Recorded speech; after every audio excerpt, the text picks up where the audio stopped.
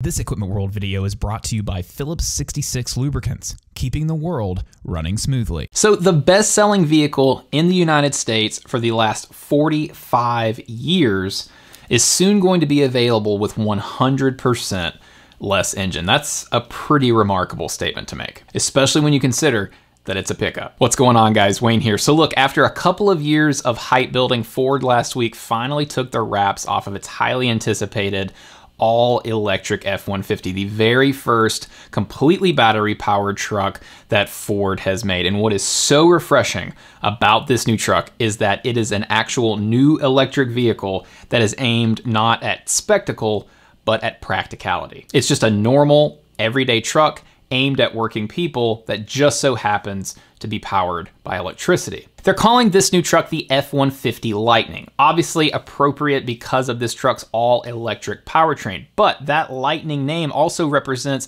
the resurrection of a model name that became pretty iconic between the years of 1993 and 2004 and remains so to this day. These trucks were Ford SVT developed, and as such they were really all about speed. They could accelerate 0 to 60 in about 6 or 7 seconds. By 2003 they had a top speed of 147 miles per hour, which is an insane figure when you think about hopping in a pickup truck and going 150 miles an hour down a straightaway. And they were powered by big V8 engines, and they were really pioneers in the sense that they were the first kind of commercially successful purpose-built enthusiast pickups to hit the market. Now, with the legacy of that F-150 Lightning name in mind, it's very cool that these new Lightning trucks are named not just for, a convenient pun, but also for their performance as well. The 2022 F-150 Lightning is the fastest accelerating and best handling F-150 that Ford has ever produced, according to Ford, which is especially interesting given the fact that Ford also makes another very powerful and very quick truck in the F-150 Raptor. In fact, just to kind of drive home how excited Ford was to unveil this truck, during the event, Ford said, and I quote, "It hauls ass."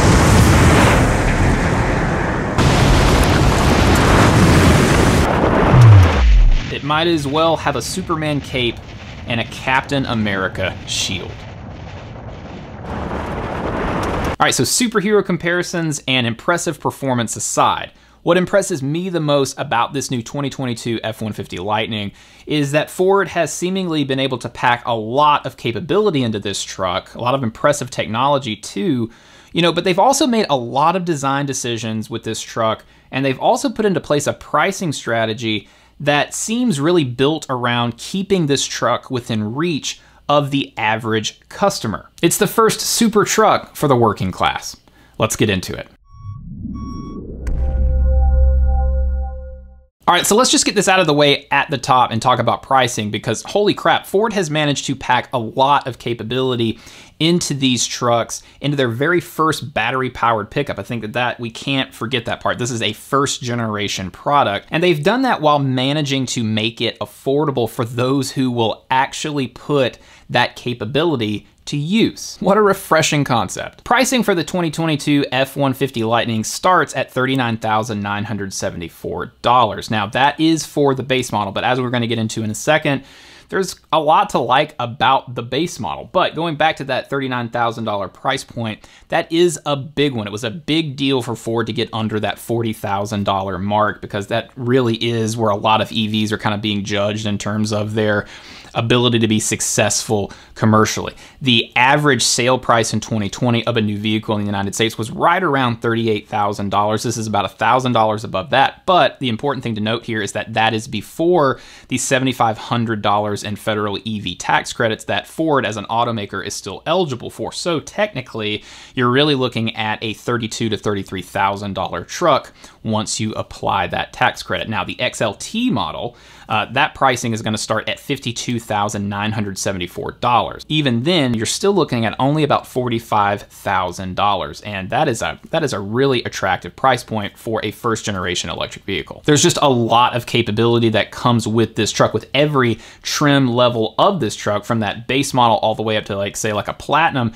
One of the standard features that comes across all the lineups is standard 4x4. But with this pricing, I do kind of want to point out right here that Ford has made a very different first move with its electric truck than GM did with the unveiling of the Hummer EV. That monstrosity starts at $100,000. It's got, you know, crab steer and all these off-road features, these other features that have kind of weird names, and it really seemed like it was 100% in reaction to the Cybertruck. Tesla's not gonna come in here and out extreme us. We've got the best battery technology with Ultium. Our first move is gonna be the super truck to rule all super trucks. It seemed more aimed at Tesla than it did at actual customers. That $100,000 price point, you know, and basically it being a GMC truck and not a Chevy, felt like they were placing it out of reach on purpose. It was prohibitively designed so that a lot of people wouldn't buy it because it is a first generation truck. There's a lot of kinks that need to be worked out, and that's why they're kind of taking 3 years to roll out the 3 separate trim models. It's kind of a mess, and again, none of it seemed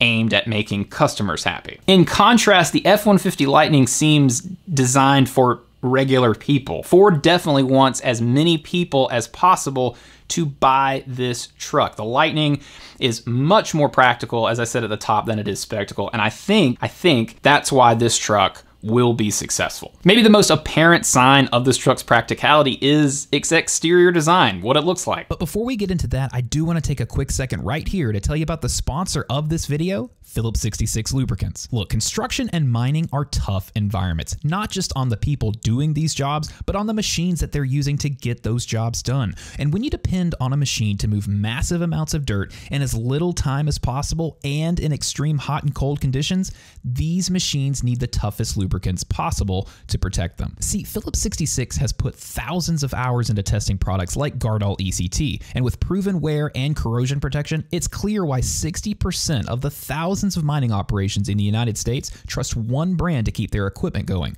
Phillips 66 Lubricants. So look, whatever you've got, graders, end loaders, dump trucks, Phillips 66 will protect it. You can even call the Phillips 66 technical hotline and talk to experts one-on-one about their product. Phillips 66 Lubricants, keeping the world running smoothly. It just looks like a normal pickup. I mean, and when you think about that and the unveiling of the Hummer EV and the Tesla Cybertruck, honestly, this thing is it's just kind of nice. It's making electric vehicles seem attainable rather than something that's not ready yet. Now, look, Ford did do a kind of funky wraparound LED bar in both the front and the back. I personally like those. It does give it kind of the futuristic look, but really, apart from that, the rest of the body styling is identical to a 2021, crew cab F-150. In fact, if you opt for the Lightning Pro, that's the $39,000 base model, you won't even have the wraparound LED light bars, making this base model even more normal looking.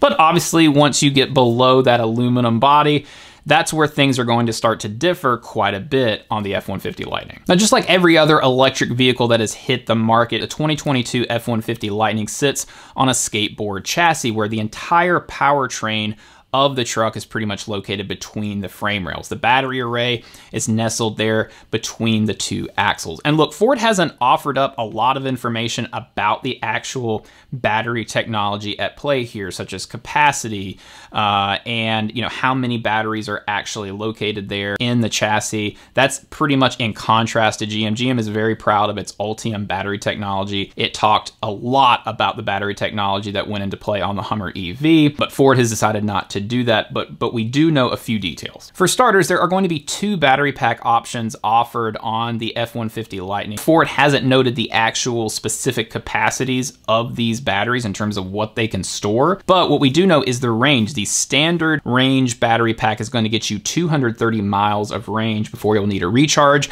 while the extended range battery will give you up to 300 miles of range. Now, the weight of those battery packs, along with an independent rear suspension, now this is actually the first independent rear suspension that Ford has placed into an F-150. Those two things combined with the Lightning's overall lower center of gravity provide a more stable ride than its gas and diesel powered counterparts, while also reducing steering roll. Now, I mentioned earlier that 4x4 is standard across the entire F-150 Lightning lineup, and that's because no matter which Lightning pickup you buy, no matter what level you buy, every one of them comes with the same dual motor electric drivetrain with one motor powering each axle. And the 4x4 system on these trucks has 4 selectable drive modes: normal, sport, off-road and tow haul. And if you do want to go off-road, you're not going to have to worry about mixing your electric truck with wet conditions. Now, the battery array itself has been put into a waterproof casing, and it's also surrounded by crash absorption protection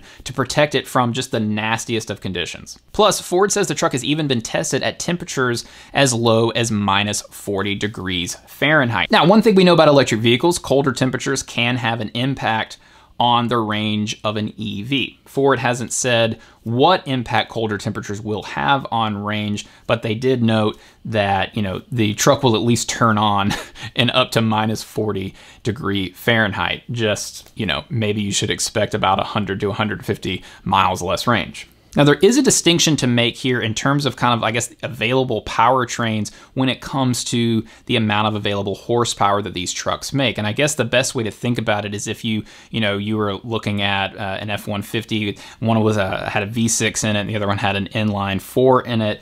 Obviously the inline 4 is going to make less horsepower than the V6. It's kind of a similar situation here with the kind of standard range battery pack, which is smaller, and the extended range battery pack, which is larger. The standard range battery pack, Ford says that they are targeting to give you 426 horsepower, the electric equivalent of 426 horsepower on that battery pack. If you opt for the extended range, you get, basically 140 horsepower more on top of your extended range. So the extended range battery pack not only gives you that boost up to 300 miles of range, but also boosts the horsepower to 563 horsepower.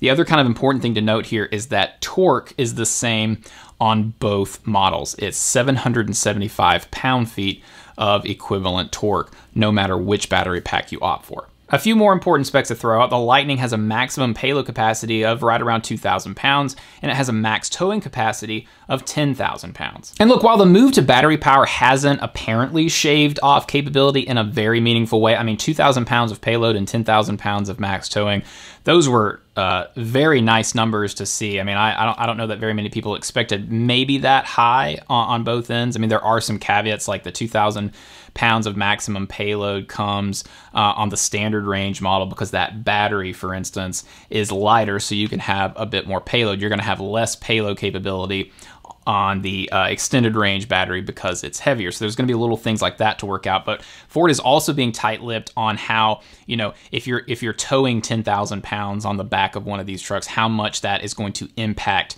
your range. Because the heavier load that you're towing or the more payload you have, that's going to reduce the amount of range you get out of one of these trucks. We don't know how much. If I had to guess, it's probably pretty substantial, and that's probably why they're not ready to say anything yet. But even though Ford isn't saying anything specific about the impact on range, one new feature on these trucks does show that they are aware of it and are at least, doing something about it. Ford has integrated onboard scales into this F-150, giving you and the truck the ability to monitor payload in real time. And that is in order to allow the truck to provide accurate range calculation. So that's literally exactly what we're talking about. We don't know what the impact is going to be, but we do know that Ford has at least made design decisions around trying to figure out and give you the most accurate range in front of you while you're driving the truck. You load it down with 2,000 pounds. The truck, maybe you had 200 miles of range in front of you, you load it down, and maybe that updated number is now closer to 100, maybe it's 75. So it should be able to give you that real-time adjustment according to what burden you're putting on the truck. Now, speaking of range, what about charging? Now, I have a whole separate video that's coming up that deals with the challenge of charging and how Ford is going to have to figure some of that out and how you're going to have to figure some of that out if you do opt for one of these trucks, and that's coming up soon. But for this video in particular, we're just going to stick to the highlights. This is a kind of a crazy sentence to say, but depending on the charger you have at your disposal, charging up the F-150 Lightning can take anywhere from 1 hour to as many as 3 whole days. Now that 1 hour figure from, roughly 15% to 100%, so almost taking it from 0 to 100 in terms of a charge, that figure applies to if you're out and you're looking for a public charging station and you luck out and you find a 150 kilowatt DC fast charger. That is by far the best charging situation you can find. In about 30 minutes, maybe you can get about 50% range, and that'll be enough to get you home in an hour. It'll get you another 300 miles, between 230 and 300 miles. The more than 3-day figure applies to what happens when you plug this truck into your standard 120 volt outlet in the garage. Now, that sounds like a terrible situation, specifically that 3-day charging situation. And I'm gonna get more into that in that upcoming video that I mentioned, but Ford is at least trying to help out this situation a little bit. They're aware of the challenge with charging these vehicles, and they are actually going to throw in an 80 amp at-home charging station as standard equipment on this truck, but only if you opt for the extended range battery. Now, that at-home charging station will give you 30 miles of range for every hour that you charge, meaning that you will be able to fully charge your truck overnight every night. Now, on the base model, the Lightning Pro that we mentioned earlier with standard range, Ford says it is providing commercial customers with a 32 amp mobile charger, and that charger will be able to charge the truck from 15% to 100% in about 14 hours. So I think the conclusion after hearing all of that is that for those that need a lot of range on their pickup, a lot of the time, who are used to the 500 and now the hybrid F-150 can actually get you up to 750 miles per tank of fuel. For those that are used to that and depend on that flexibility and range, obviously the F-150 Lightning is not, ready for prime time yet. But it could be a very interesting option for, landscapers or contractors or plumbers, anyone else in the trades or anyone who uses their truck for some other kind of actual work that, don't drive any more than 250 miles a day or won't have to drive more than 250 miles in a day. And here's another interesting little tidbit behind the development of this truck. Ford says it analyzed 145 million miles of pickup truck telematics data and found that 95% of its commercial, fleet type customers, 95% of those customers who are using their trucks for work drive less than 174 miles per day. So 174 would fit neatly below even the standard range F-150 Lightning. Again, as we mentioned earlier, the base truck is the Lightning Pro. It's called Pro because it's being aimed at pros. Now, like we said earlier, that one starts at $39,000 and it's being aimed specifically at commercial and fleet owners. Plus, Ford says that that truck represents the lowest cost of ownership of any pickup that it has ever made. No engine maintenance, no fuel bill, obviously, and Ford actually estimates that over the course of 8 years or 100,000 miles, it will actually reduce a fleet's maintenance cost for a pickup by 40%. Plus, another nice feature for those who are using these trucks for actual work is the presence of Ford's Pro Power onboard generator, which has been carried over to this truck from the 2021 F-150 models. And there are a ton of outlet locations on the F-150 Lightning in both the front and the rear of the pickup. Speaking of the front of the truck, I am very pleased to tell you guys that Ford has made great use of the space in front of the truck where that engine used to live. This new frunk or front trunk has 400 liters of storage space,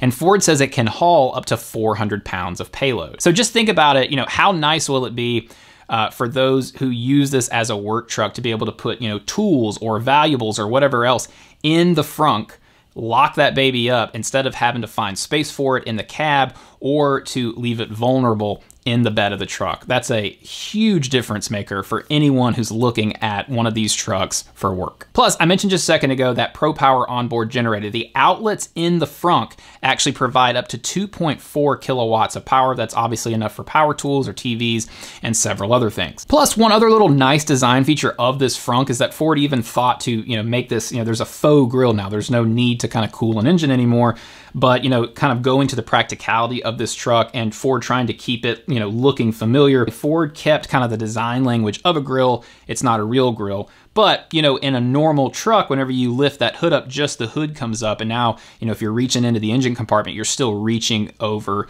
the grill. Well, there's no need for that anymore. So that faux grill comes right up with the hood, so you have easy and low access to everything that's in the frunk. And while it's nice to have all that new storage space up there in the frunk, we can't forget about all of the storage space that's still back in the bed of the truck, along with 7.2 kilowatts more generator power to those separate outlets back there. So you're talking about basically about 9.6 kilowatts of available power on this truck, which is just a huge number. Continuing on with the bed, Ford has also made sure that this bed is designed for easy upfitting, and they even built working space and a work platform into both kind of the tailgate area there. You've got, basically some nice forms there that will hold clamps and a couple of other things. And then the center console actually has a work platform that gives you enough space inside the truck to put down a laptop or to use it as kind of like a smaller desk. And another nice fleet-specific feature is telematics. Now, the F-150 Lightning comes standard with a 4G LTE modem, and when you activate it, Ford begins providing you with connectivity services and EV-specific operation data that are gonna, help businesses basically keep an eye on real-time costs and uptime. Through the system dashboard, you can access how much power the truck is consuming, how quickly the trucks are charging, your current available range. You can access in-cab driver coaching to kind of keep your operators kind of on top of things to keep those costs low. You can also access severe incident notifications and remote vehicle preconditioning. Now, vehicle preconditioning is not necessarily a new concept. Pretty much as soon as we could remote start our vehicles with the key fob, especially in the winter, we can get our car or truck warmed up by turning the car on before we get in it. But that is especially important when you're talking about an EV, because you can actually do that while the car is charged in, and then you don't have to ask the car to get the climate, cool or hot when it's off the charger, which would eat into your available range. So in sum, this might be the most interesting or attractive fleet truck ever built. And that's something that I did not think I was gonna say about the first ever all-electric F-150. Plus, I gotta admit, it's pretty cool that a fleet truck can do 0 to 60 in 4.5 seconds. In the end, I personally was very impressed by what Ford is delivering here, and the fact that they're delivering it very soon in 2022. How long has it been? 2 years now almost since the Cybertruck was unveiled. There's basically some prototypes kind of floating around on various highways, but it's not available for sale yet, and who knows when that will be. The Hummer EV is going to be coming out soon-ish. Even then, it's going to take 3 years for the lowest trim model to be available, the one that is closest to being within reach of most customers. So the fact that Ford is going to start delivering these in spring of next year by itself is impressive, but I think there's just so much to like here. I was very impressed by the product, and now we wait to see if Ford can actually deliver on the dates that it's set forth. And obviously it's going to be interesting to see how many of these sell. Ford has been taking $100 reservations through its website. I think the last figure I saw was that there's more than 20,000 reservations have come in at that $100 price point. Obviously, those are just reservations. You're basically handing over $100. It's refundable, but you're handing over $100 to say, I want a place in line to order these whenever the orders start coming in the fall of 2021. It's going to be, the reservations are one thing. Who knows if those will actually translate to sales? Definitely going to be interesting to see. But I think that already it's a very attractive option for fleets and tradespeople, and I think that was by design. I think that, and again, I think it's the much better business decision with Ford saying range is going to be our limiting factor here. And I think that for any EV maker, that's what you have to come to. Range is our current limiting factor. Not everybody is going to be able to basically compromise to a 230 or 300 mile range. And so, this isn't the truck for everybody just yet. GM, basically the way that they decided to take that is that, well, we know this is a niche truck right now, so we're going to make it extremely expensive, and we're going to sell it to the GMC, Pro class or whatever they like to call it in their marketing. But Ford, on the other hand, said, this might be a niche vehicle, but let's make it an affordable niche vehicle. Get some, Ford is always very conscious of its commercial and its fleet customers. It likes to brag about the percentage of people in construction and the trades who own a Super Duty or an F-150. So I think Ford's approach is a lot smarter. They're basically saying, let's get buy-in with the people who actually buy our trucks for work, and let them show everyone else that electric vehicles can, you know, do real work. I think that if I had to choose between those two strategies, it's a no-brainer. I think Ford has taken the right approach here, and I ultimately think that will give them an advantage here moving forward. It's already just a lot more palatable of a vehicle than what GM has put out. All right, guys, that's gonna wrap it up here at our initial look at the 2022 F-150 Lightning. But, you know, I've told you what I think. I wanna hear what you think. Do you think 230 to 300 miles of range is ready for prime time? What do you think of this truck as a work truck? I mean, it's got standard 4x4. I feel like it has enough range for, you know, most people, maybe not everybody. Yeah, it's got all that storage space. It's a real truck. It's got actual payload and towing capacities. Let us know what you think in the comments below. Obviously, we're going to be, you know, waiting very impatiently for an electric Super Duty to see just exactly what Ford brings there. But yeah, let us know what you think in the comments. If you like this video, found the information in it useful in any kind of way, do us a favor, hit that like button below.